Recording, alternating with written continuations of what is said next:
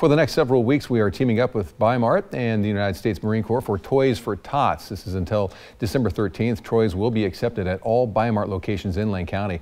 We're looking for new and unwrapped toys that will go to children and families in need this holiday season.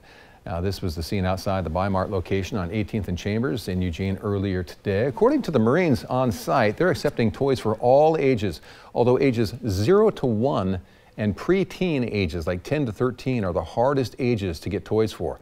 This donation drive goes a long way for children during the holiday season. Take it from Zelda Haro. She's originally from Tucson, and her childhood was made better thanks to Toys for Tots. We grew up, poor working class in Tucson, Arizona. My parents had 6 kids. It was kind of hard to make ends meet. And I just remember my uncle, who was a Marine, used to tell us, hey, the Marines are setting up here. Like I said, they've been very instrumental in making, Christmas for kids. Last year in Lane County, more than 25,000 toys were handed out to support nearly 15,000 kids. Just a reminder, December 13th is the last day for the donation drive, and we have more information available on our website at KEZI.com.